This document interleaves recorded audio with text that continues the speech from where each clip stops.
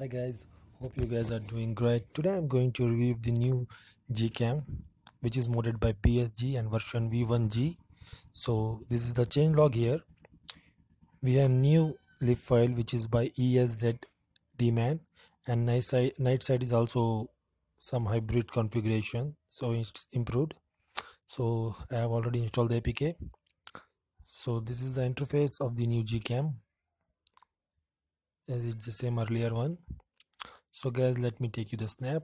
So this is the snap I have taken.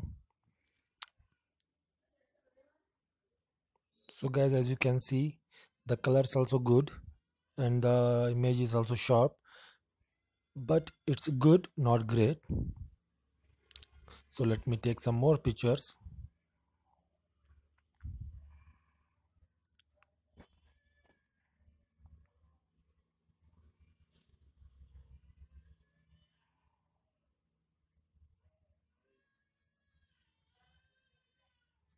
So guys, as you can see the images, so the clarity is very good, not great. Again, I'm telling not great, it's very good, and the colors also very real.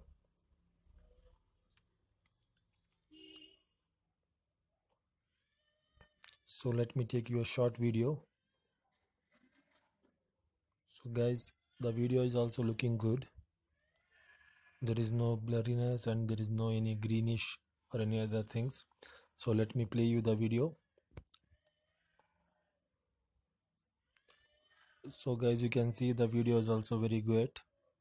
The colors also real.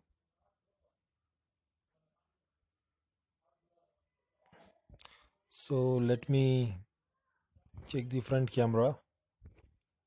So the front camera is here. So guys, the front camera is working fine.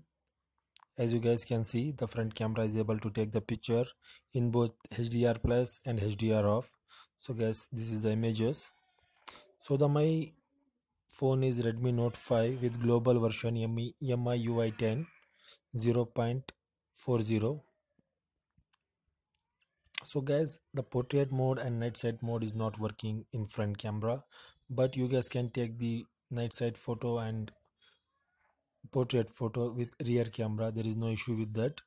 So we have new options here, configuration. So guys, please select these options, don't change anything. In configuration, please select the fourth option.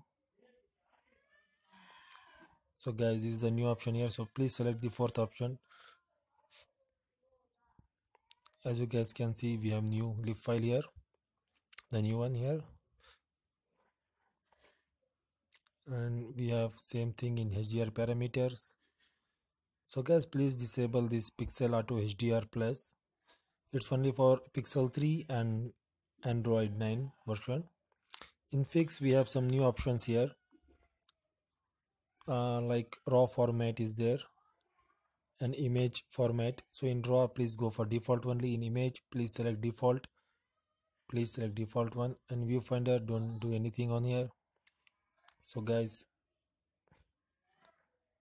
as I said, in input model, please select the fourth option, because if you select other option in that, the front camera will not work definitely. As you guys can see here, the front camera is working fine with the fourth option in input configuration.